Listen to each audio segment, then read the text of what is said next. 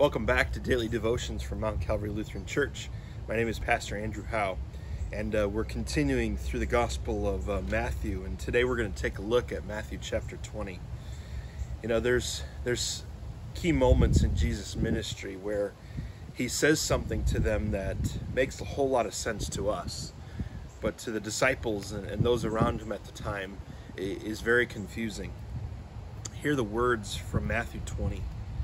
And as Jesus was going up to Jerusalem, he took the 12 disciples aside, and on the way he said to them, "See, we are going up to Jerusalem, and the Son of Man will be delivered over to the chief priests and scribes, and they will condemn him to death, and deliver him over to the Gentiles to be mocked and flogged and crucified, and he will be raised on the third day."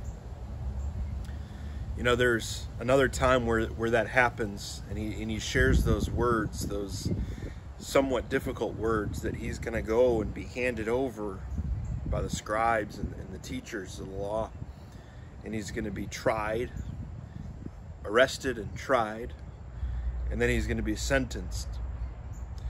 His sentence would be a death sentence, but that death sentence gives you and I hope, life, and demonstrates the greatest act of God's love. He would be flogged and scourged. He'd be offered a little bit of wine vinegar on a sponge. But he did all of that for you. So as you go about your day today or this week, maybe as I talked about yesterday, you're feeling life is so busy right now, and it never seems to not be busy. Take a moment to appreciate those words from Jesus, that the reason he's coming into Jerusalem is to give up his life on the cross. You know, maybe you're going through a lot in your life right now. Maybe as I talked about on Sunday in my message, maybe you've gotten some bad news recently. Maybe you've been frustrated by the political divide in our country. Maybe you're not sure when this pandemic's going to end. Maybe you're just as confused as any of us are on how do we make sense of all of this as a Christian. And I think it's what Jesus says here in 20. You know, this is one of the last times he will say that this is what's going to happen to him.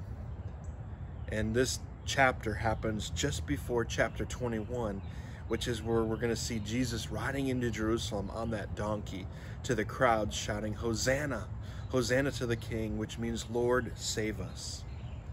The good news is Jesus does fulfill this prophecy here.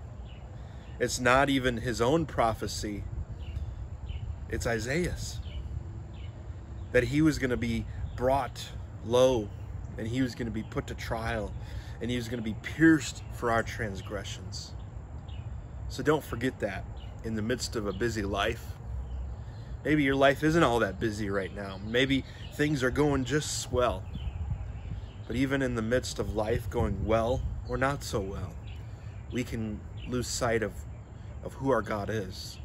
Our God of love, our God of mercy, our God of hope. That God of mercy and hope gave his life on the cross for you and I. And that gives us peace.